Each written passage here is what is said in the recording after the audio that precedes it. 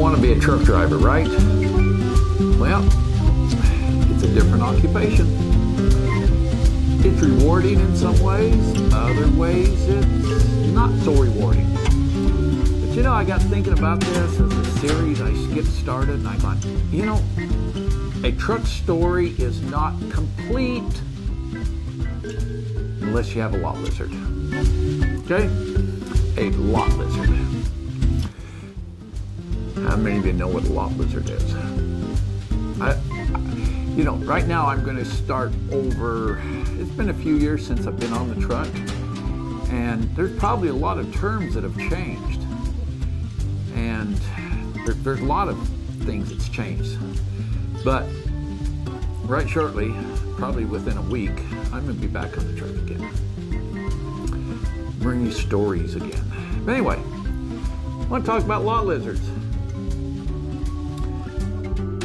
One of my stories. This is true, not made up. Anyway, had a load of onions. Had to deliver it downtown LA in the produce market. Well, my delivery time, runs my mind, was somewhere around 2 a.m. in the morning. So I'd worked myself down through all the mess of, you know, the traffic and got into the produce market down there and found this, you know, warehouse after warehouse after warehouse, you know. And anyway, there was a warehouse and there was the name of them, the address was correct. So I was a little early. I had a couple of 3 hours before my appointment time and they were closed. In fact, everything was closed. In fact, the whole place, not just this, but the whole parking lot. There wasn't a truck in this parking lot but me. Okay?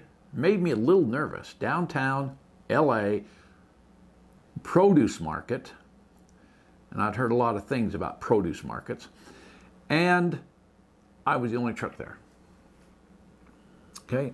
You can say, believe, I was a little nervous. Anyway, I went ahead, I backed up to the door, I put my back of my trailer right up against the door so nobody could break into the back doors or open up or whatever. If they wanted onions, I mean, onions, you know. Anyway, onion rings.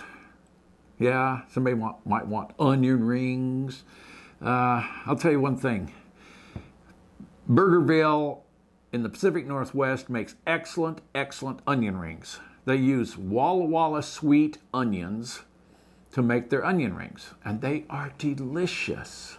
But anyway, I'm not talking about onion rings. I'm talking about lot lizards. Anyway, I backed up, and so I didn't dare go to sleep.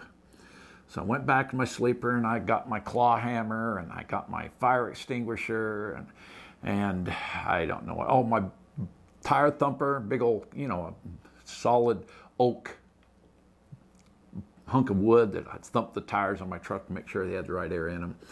So I set them all up and I sat in my bunk.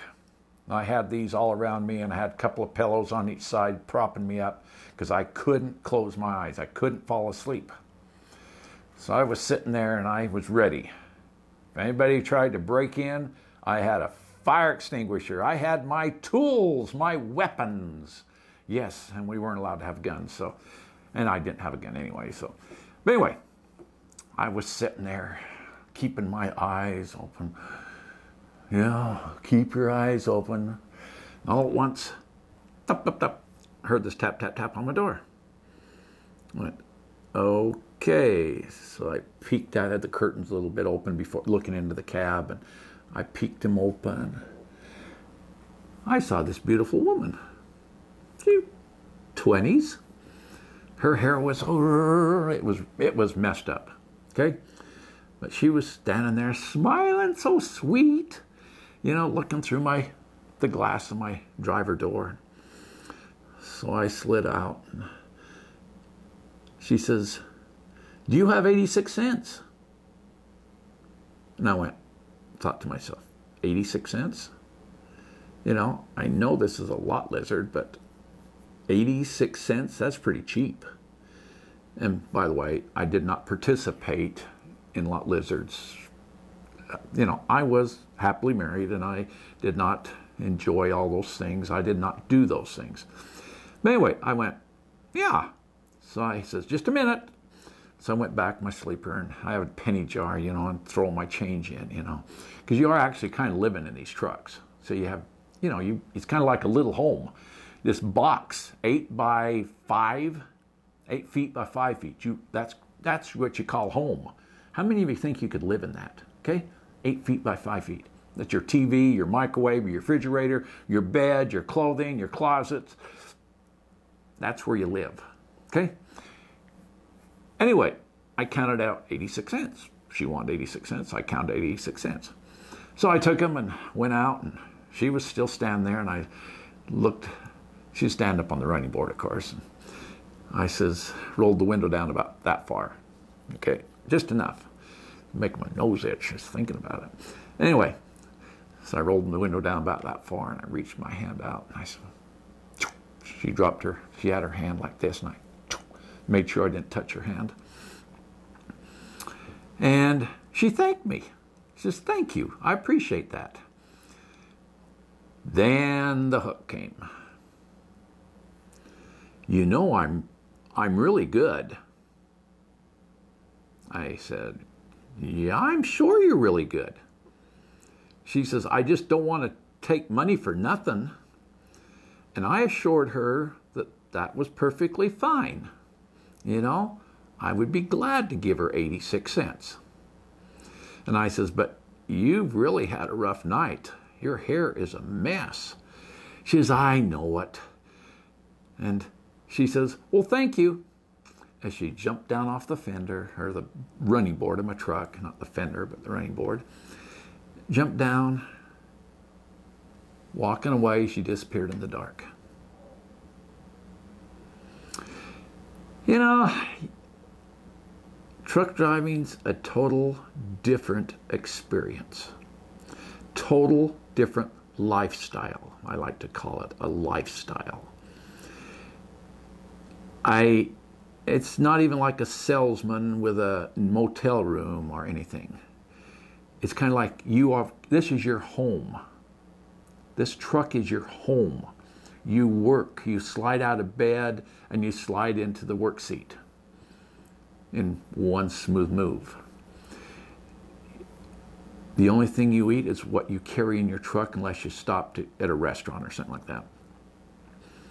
And if a lot lizard comes along, they come to your house.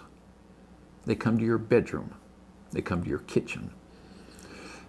And I don't recommend they come to your bathroom, because these sleepers are not really made to carry a bathroom in.